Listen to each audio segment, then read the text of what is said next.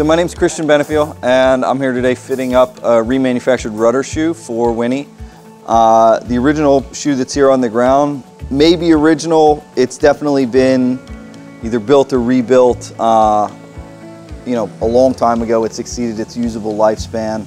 Just looking at it, you can see that it's been, welded together in a couple different places. So there's also, it's entirely possible that this may have been made, remade, rebuilt, different welding processes, different types of metal and things like that that went in there. The one that we have rebuilt here is all 316 grade stainless steel. That's going to be a much more corrosion resistant steel, very common in the marine industry. And it's all made from more or less single parts, so there's going to be less likelihood for it to sort of fail, warp, or twist as it goes into place on the boat. It's going to be a lot more rigid. What we're here today working on is fitting it up, making sure that the drawing set that I got from the museum when we first started on it is going to be accurate to how everything is situated. When we started this project, we weren't really sure. The rudder wasn't in place, the keel hadn't been rebuilt, and so now that all this stuff is here, the prop is on, we've got the part down here, and we're just taking some measurements to make sure that everything's going to work and fit correctly before we go and hard weld everything out. If you look at the pieces here, you can see it's a lot of metal with these little tiny welds that are on there, which are called tacks.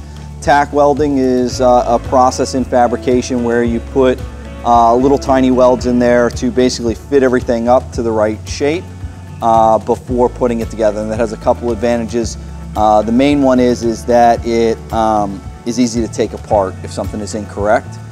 It also makes it so that your entire structure is sort of locked into form and is less likely to change its shape while you're doing the actual structural welding on it. We're checking today to make sure that we have clearance from the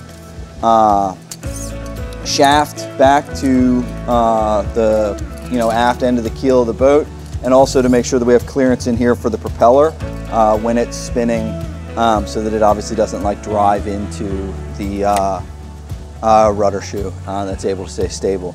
The other thing that we're looking at, originally this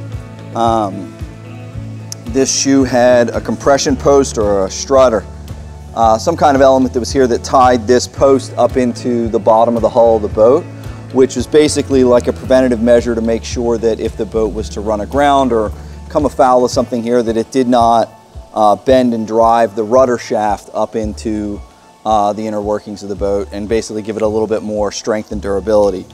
We've been working with the team here as well to sort of figure out a method to accommodate a similar structure. This one here you can see had this hole cut through the center of it, which would make it so that the prop shaft was able to be pulled off of the back of the boat without removing the shoe and the post and all that other stuff. We're going to make a removable compression post for it. So that was the other thing we're here doing, is trying to figure out what the spacing needs to be from the forward edge of this rudder so that that post can be installed and removed without taking other components off of the boat, making it easier to service. Yeah, we think it's a pretty good design we've settled on, so now it'll go back to the shop and get hard welded out and bring it back out here and put it on. I like working on these types of projects for two reasons. One, I just have really support the projects that go on here. A lot of times an adaptive process where we're doing what we're doing today. It's not just here's the drawing, make it manufacture, we come down and we make sure that everything's going to fit.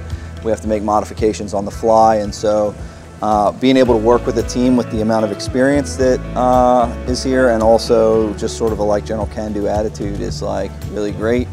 And I mean, this is cool. There's no denying it. It's a cool thing to be involved with. So yeah, I'm always happy to come down and be part of all these types of projects.